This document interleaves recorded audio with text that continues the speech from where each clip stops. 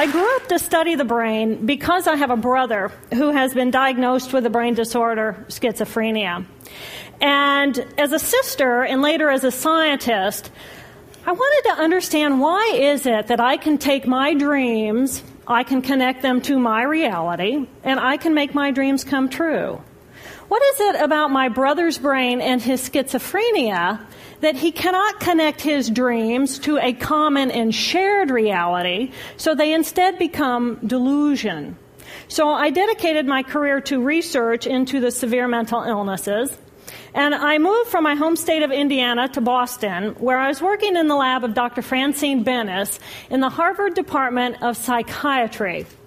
And in the lab, we were asking the question, what are the biological differences between the brains of individuals who would be diagnosed as normal control, as compared with the brains of individuals diagnosed with schizophrenia, schizoaffective, or bipolar disorder?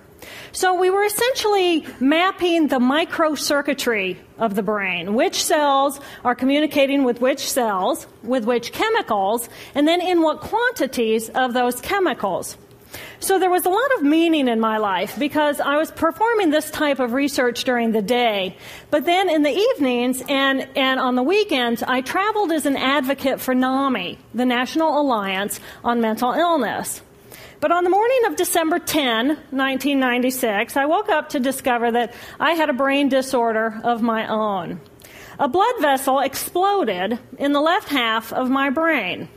And in the course of 4 hours, I watched my brain completely deteriorate in its ability to process all information. On the morning of the hemorrhage, I could not walk, talk, read, write, or recall any of my life. I essentially became an infant in a woman's body. If you've ever seen a human brain, it's obvious that the two hemispheres are completely separate from one another. And I have brought for you a real human brain.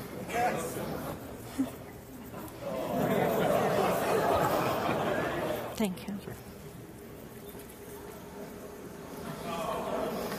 So this is a real human brain. This is the front of the brain, the back of the brain with the spinal cord hanging down. And this is how it would be positioned inside of my head. And when you look at the brain, it's obvious that the two cerebral cortices are completely separate from one another. For those of you who understand computers, our right hemisphere functions like a parallel processor, while our left hemisphere functions like a serial processor. The two hemispheres do communicate with one another through the corpus callosum, which is made up of some 300 million axonal fibers. But other than that, the two hemispheres are completely separate. Because they process information differently, each of our hemispheres think about different things, they care about different things, and dare I say, they have very different personalities. Excuse me. Thank you. It's been a joy. Our right human hemisphere is all about this present moment. It's all about right here, right now. Our right hemisphere, it thinks in pictures, and it learns kinesthetically through the movement of our bodies. Information in the form of energy streams in simultaneously through all of our sensory systems, and then it explodes into this enormous collage of what this present moment looks like, what this present moment smells like and tastes like, what it feels like, and what it sounds like. I am an energy being connected to the energy all around me through the consciousness of my right hemisphere. We are energy beings connected to one another through the consciousness of our right hemispheres as one human family. And right here, right now, we are brothers and sisters on this planet, here to make the world a better place. And in this moment, we are perfect, we are whole, and we are beautiful. My left hemisphere, our left hemisphere, is a very different place. Our left hemisphere thinks linearly and methodically. Our left hemisphere is all about the past, and it's all about the future. Our left hemisphere is designed to take that enormous collage of the present moment and start picking out details, and more details about those details. It then categorizes and organizes all that information, associates it with everything in the past we've ever learned, and projects into the future all of our possibilities. And our left hemisphere thinks in language. It's that ongoing brain chatter that connects me and my internal world to my external world. It's that little voice that says to me, hey, you got to remember to pick up bananas on your way home. I need them in the morning. It's that calculating intelligence that reminds me when I have to do my laundry. But perhaps most important, it's that little voice that says to me, I am. And as soon as my left hemisphere says to me, I am, I become separate. I become a single, solid individual, separate from the energy flow around me and separate from you. And this is a portion of my brain that I lost on the morning of my stroke. On the morning of the stroke, I woke up to a pounding pain behind my left eye. And it was the kind of pain, caustic pain, that you get when you bite into ice cream.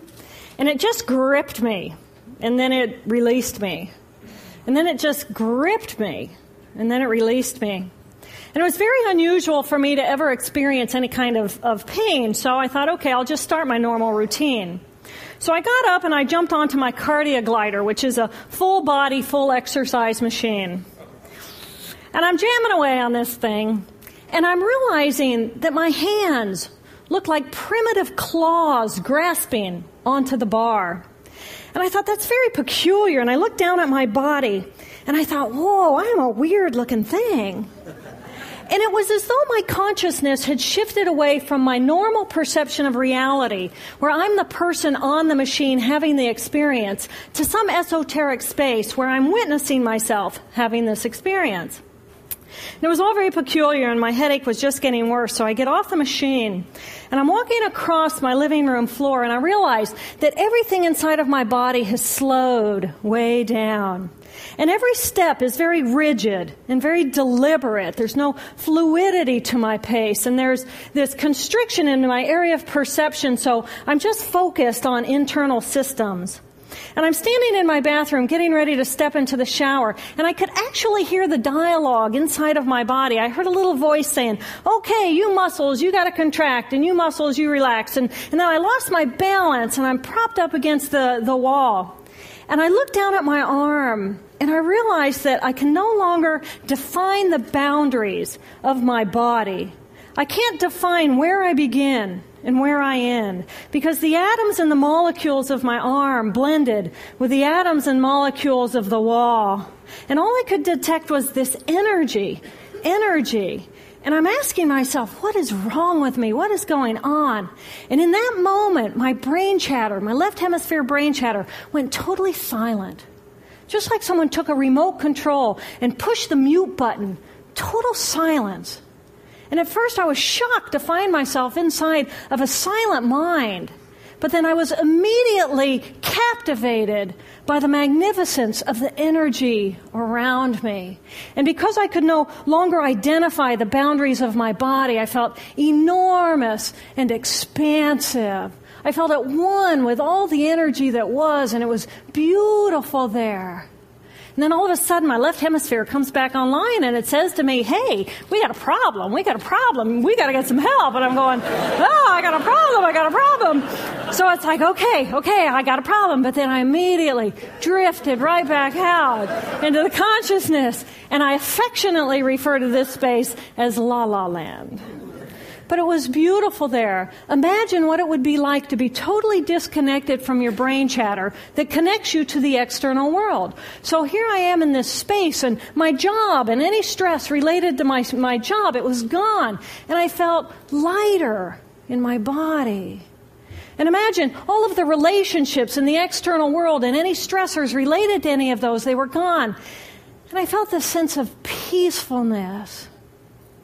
And imagine what it would feel like to lose 37 years of emotional baggage. Oh, I felt euphoria. Euphoria. It was beautiful there. And then again, my left hemisphere comes online and it says, hey, you've got to pay attention. We've got to get help. And I'm thinking, I got to get help. I got to focus. So I get out of the shower and I'm mechanically dressed and I'm walking around my apartment and I'm thinking, I got to get to work. I got to get to work. Can I drive? Can I drive? And in that moment, my right arm went totally paralyzed by my side. Then I realized, oh my gosh, I'm having a stroke. I'm having a stroke. And then the next thing my brain says to me is, wow,